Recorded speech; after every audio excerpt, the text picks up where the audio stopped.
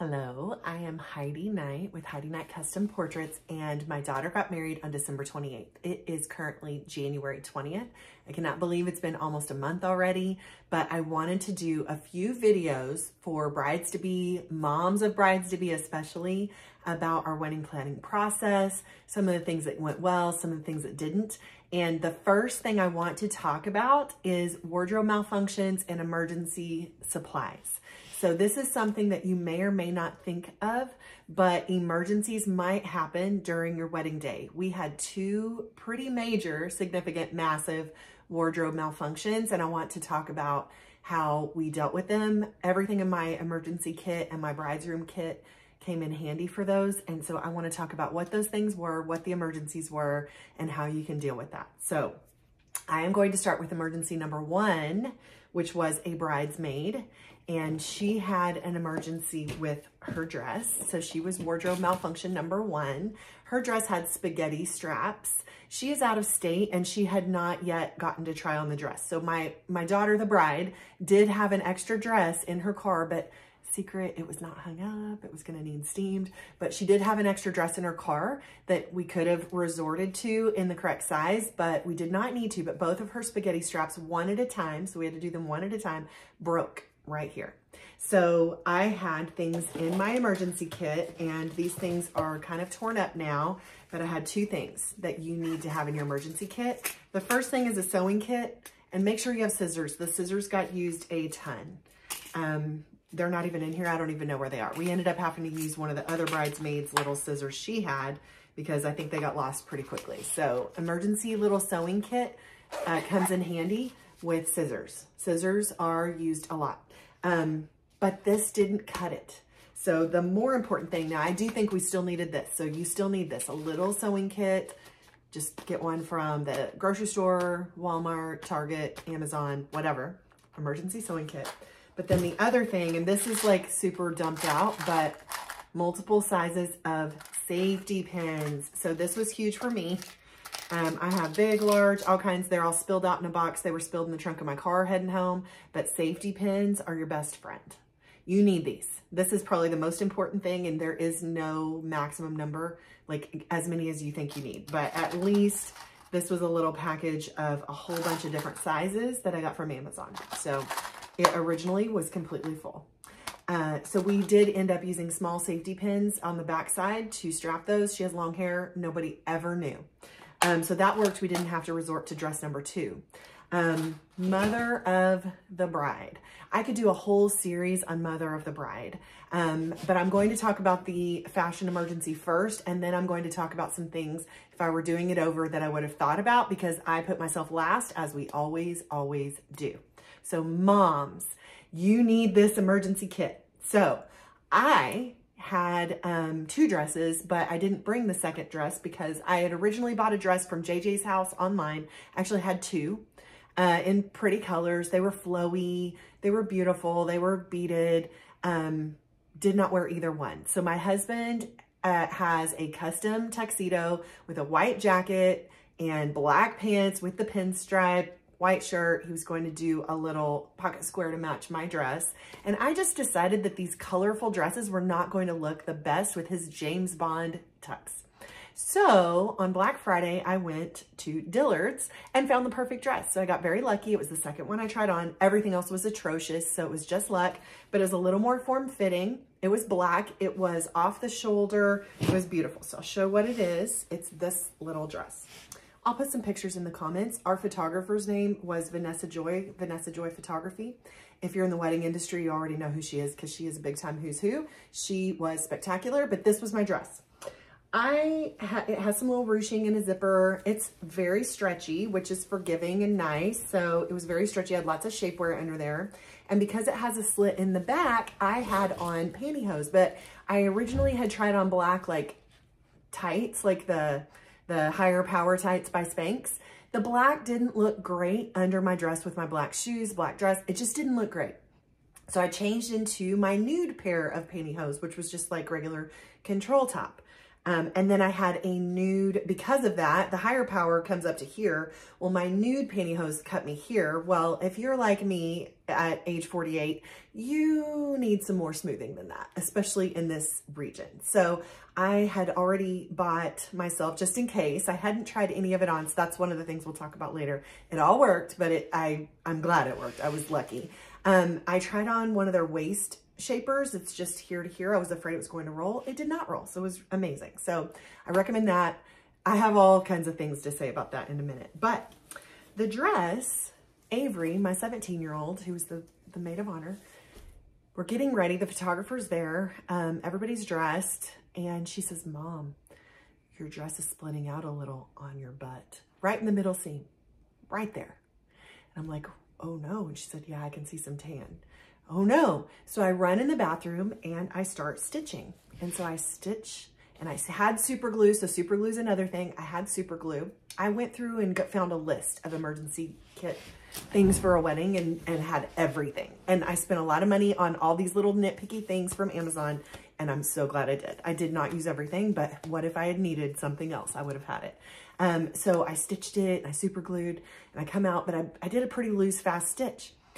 She looks again after a little bit, and she's like, oh, Mom, I can still see. And I didn't remember, I had nude colored things under here. So that black, any little gap was gonna show. So I go in and I start safety pinning.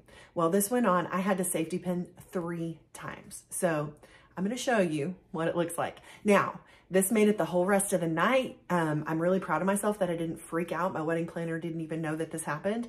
I never really saw her anyway, but I never had to tell her or freak out, but I should have brought those other backup dresses probably. So if you have a backup dress, that would be a tip for anybody. So here is what the inside of my mother of the bride dress looked like. Luckily this all laid really flat and you had no idea, but there are 15 or 16 pins in this thing. There is stitches and there is super glue. So yay. So your emergency kit is so important. And I just had to keep going in the bathroom. I would like take my dress half down, turn it around, start pinning it. It was a mess, but luckily the mother of the bride's not that important for the photos when they're doing the wedding party. So there's super glue up here. Eventually I'll stitch this up, but they just had one little row of stitching here in this little seam. So that was my number 2 wardrobe emergency. So that is a really important thing that you need to have in your emergency kit. Another thing that I recommend you consider, if you are like me and you don't wear heels, so I wear specially custom made arch support orthotics in my tennis shoes, my boots, like pretty much I don't like to not have some kind of arch support. Even my flip-flops are Archie's brand or Vionic brand or some other comfort brand that has an arch support. So heels are a challenge for me. I'm also 6 feet tall. My husband doesn't really love it when I'm a lot taller than him, or at least as tall as him. It makes him feel short. And he's not a super fan of it, and he doesn't hate it, but it's not his fave. So I had these beautiful heels. They were comfortable. They had like this little pad in here to stop you from sliding. I did not even make it through the photos in these. So that was too much heel for me. And even with all the comfort things, these are great date shoes where you're going to like walk in a restaurant and sit down. I can walk in them great, but they're not great for a day where you're going to be on your feet a lot and then doing a lot of dancing. So luckily, I kind of realized that maybe these aren't going to be the best. And the brand of these is Alex Marie, by the way. They're fantastic. I mean, I'm not dissing these shoes. They're wonderful. I'll wear them a lot. Just not for things I have to stand a lot. But the pair that I ended up wearing, even before the ceremony, was this little pair. They're Ross Homerson, but I got them at the Walking Company. And they're like little dance shoes. They have a smaller heel. They were still pretty.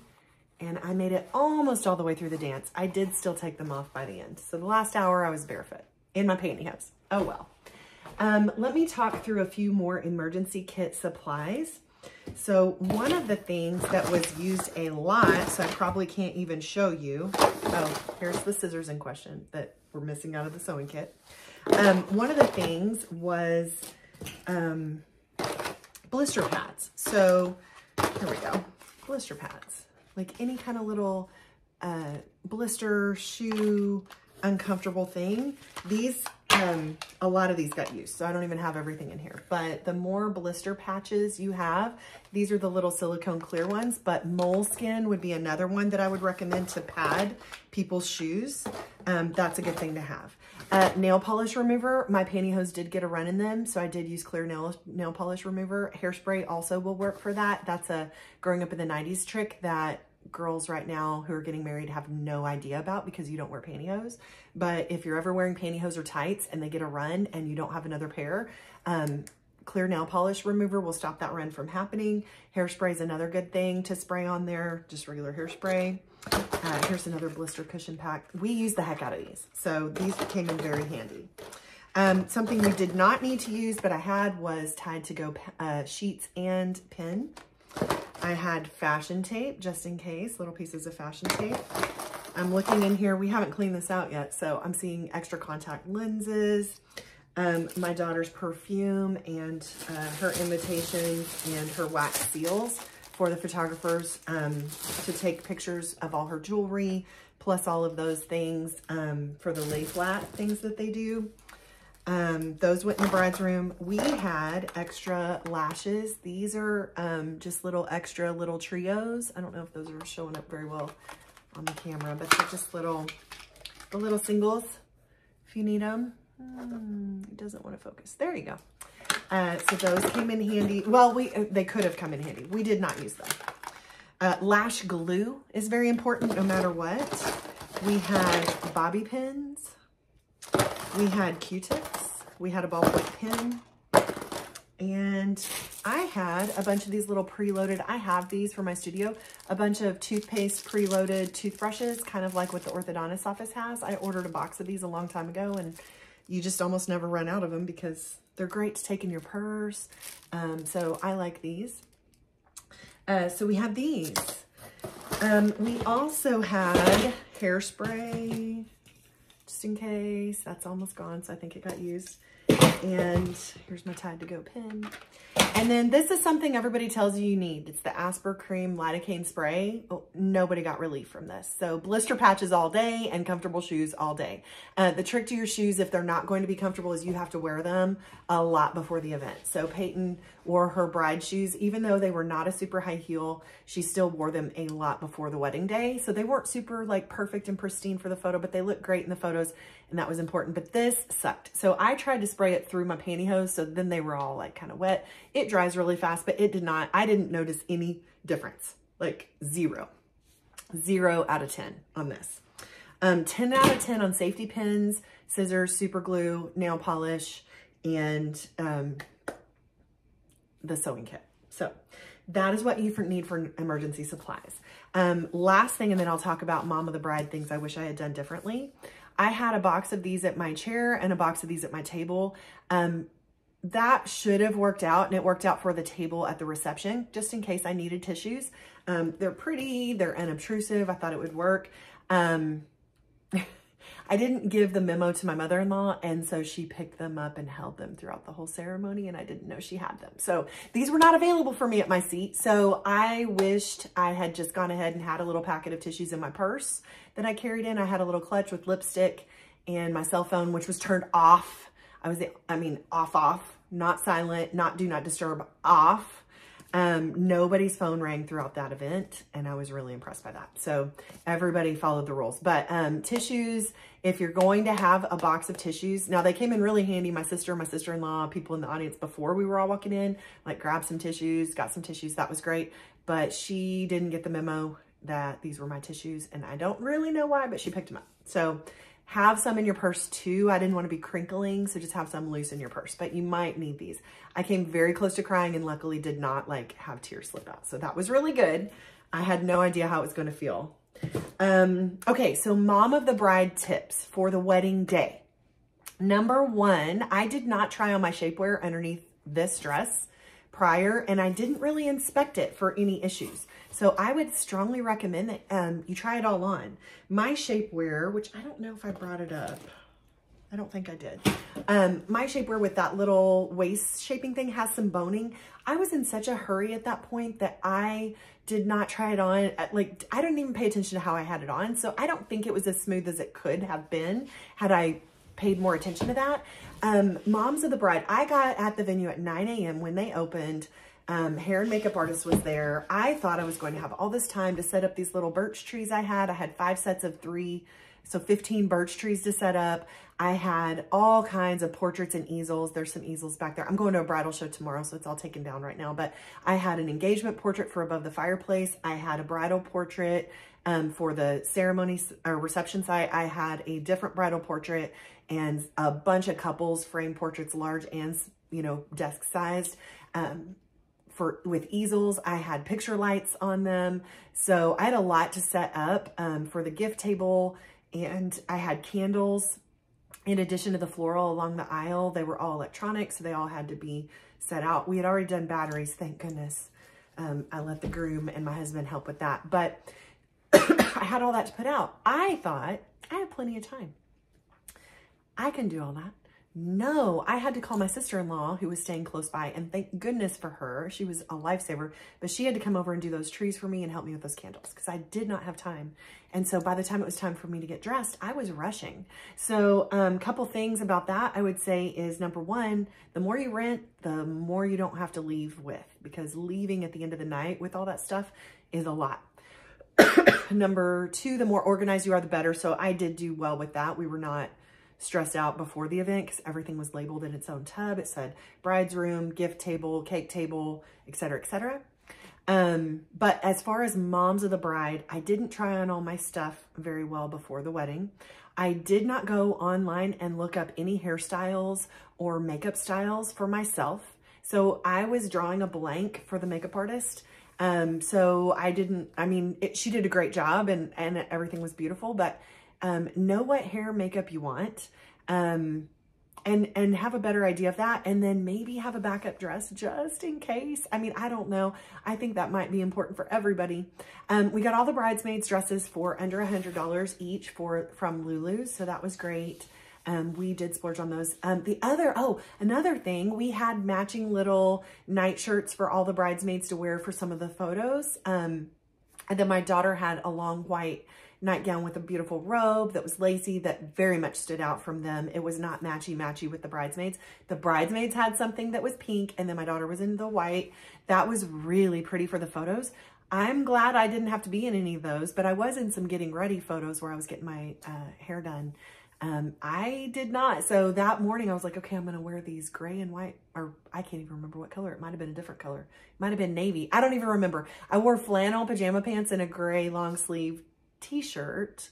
So like crew neck. It was fine, but I didn't think about what am I wearing while I get ready. So if you're going to be at the venue getting ready, you might want to have something cute to wear also. You don't need to match the bridesmaids necessarily. I think you need to stand out as mom, but think about that. I think that's everything I can think of for right now. Mostly being prepared in advance and having more is more on that is really good. So have everything for the lay flat for the photographer. They got the necklace backwards. So that was one thing. The back is really pretty on this necklace, but the front has like little pave diamonds inset into it. The back is kind of an engraved type of thing. They photographed the back of the necklace, but everything else was perfect. And it is pretty. It's just not what that's not what it looks like. So, but those details, you know, the perfume, the invitation, all the inserts for the invitation. If you have a wax seal, make sure to have that, ribbons, anything involved with that, the perfume, the jewelry, and if the florist is there at the same time as the photographer, that helps. Our florist and our photographer weren't synced up. That's a planner issue. But just know that I'll get into planning and things like that in another video. So those are some tips I recommend. If you have questions for me, feel free to reach out. This is a very informal thing I'm doing just so that moms of the bride and brides can kind of start preparing, but especially moms.